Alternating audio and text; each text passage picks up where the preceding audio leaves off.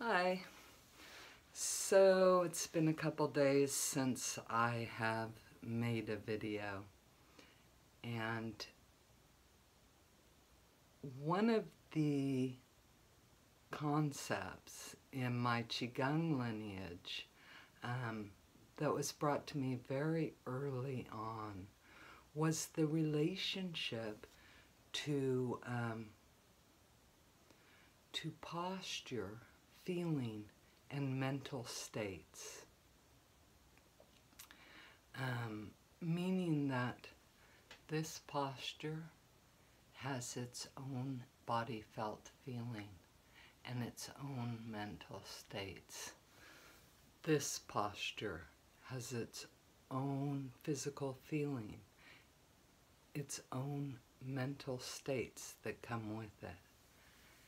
So, as I've been showing you practices and postures to get deeper into your feeling felt sense, I wanted to address also the mental practice. As in yoga, they say the practice doesn't stop when you leave the mat.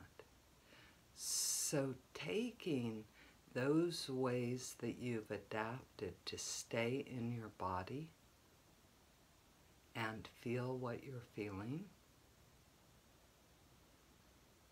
I want to bring that to the topic of communication and information. So if you are just looking for the feeling felt sense and the physical practice, I invite you to watch me as I discuss this. For when I'm speaking from within my body, and when I leave my presence to convince you of something,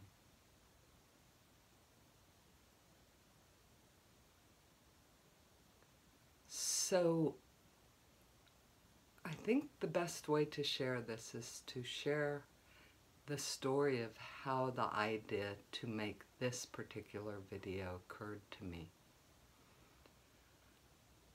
On Saturday, I wasn't feeling very strong in my ability to be helpful or inspiring to others.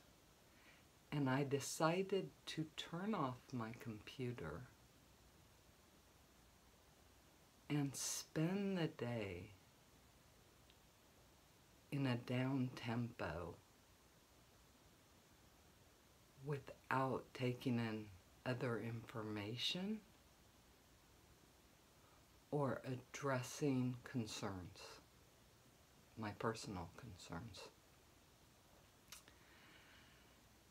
And I found myself listening to a radio podcast of a very thoughtful and inspirational writer. And she was speaking in such a soothing voice and sharing her personal stories. And in her personal stories, there was a transmission of what it means to be human. And I felt empowered and light and a strong sense of loving as I listened to her. As the show ended, the radio announcer came on, alerting me that Trump would soon be on speaking to the nation, followed by an advertisement for stories on what could go wrong and how it's gone wrong. And I immediately felt within my body the response that occurred with these two changes in informational field. One, this loving and honest sharing of what it meant to be human. And the next, this kind of angst-inspiring reporting voice that we are receiving on a regular basis from outside and also from our friends. And I was sharing this experience on a phone call with my daughter and her father.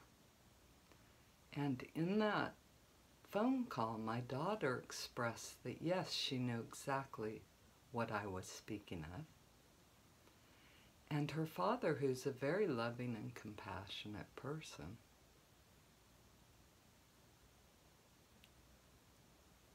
did you see me just leave myself to convince you that he's loving and compassionate, and from my body I can express he's a very loving and compassionate person. And that expression, when I give it in my body, doesn't just go out to you. It comes into me and reaffirms that. Okay, back to my story. So her father said, I've never experienced that. I've never noticed what happens in my body when I listen to information or, say, watch a scary movie or make myself available to more alarming conversations. And I felt like I needed to share the way that you can monitor your experience from within your own body. So that would be knowing what you're feeling in your body. And yes, even if what you're feeling is tension, leaning way back on that always is anchor to whatever degree you've created it in for yourself. And I'm going to show you, to the best of my ability, what a tempo change or a field change feels like. And I'm going to do that through how I've tried to and within myself express something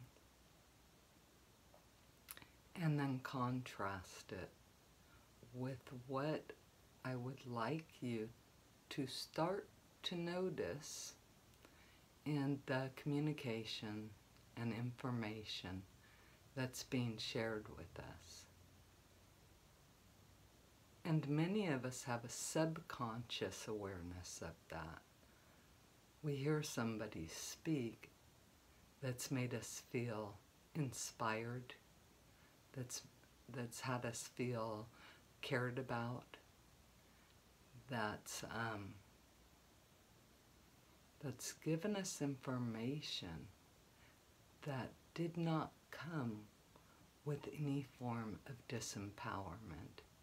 So we often notice that and say, that was a good talk. That was a good person. And I would invite you to consider that even good people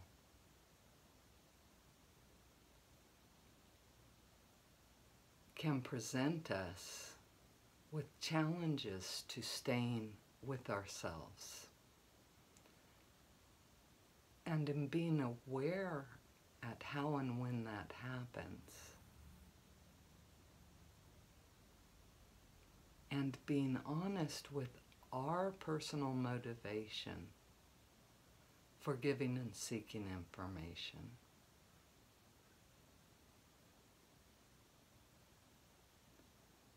stepping away from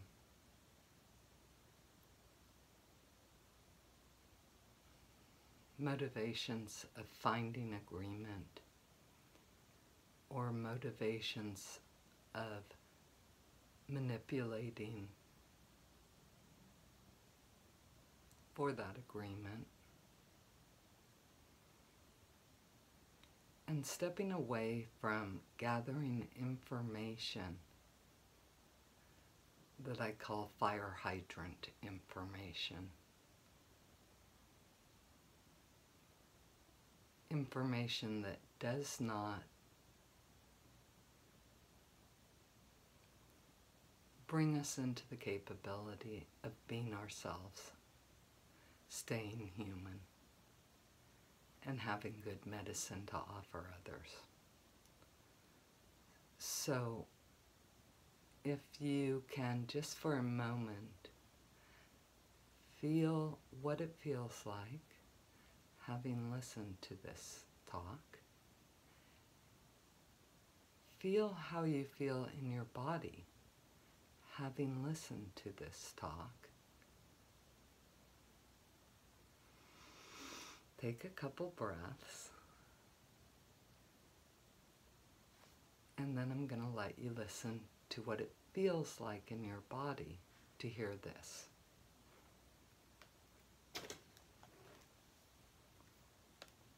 It's looking increasingly likely that the Fed will once again artificially, keyword there, influence our economy, and the reason has nothing to do with your economic well-being.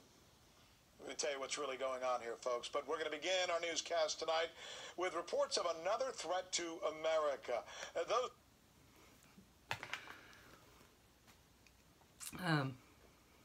Operating the computer, I couldn't really stay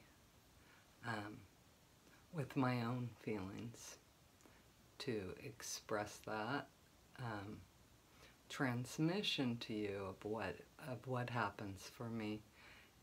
And I also don't want to impart that.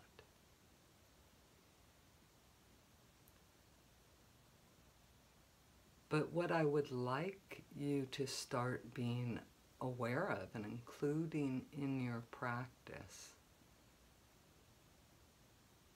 is what draws you out of your body. What makes you feel pushed, and how that affects your availability to be medicine for others.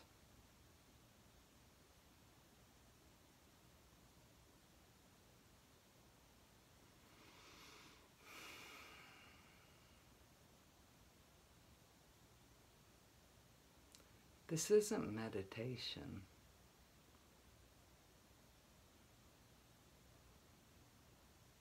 This is just being, to the best of our ability. And to borrow the words of my Qigong instructor, I guarantee you, you can do better.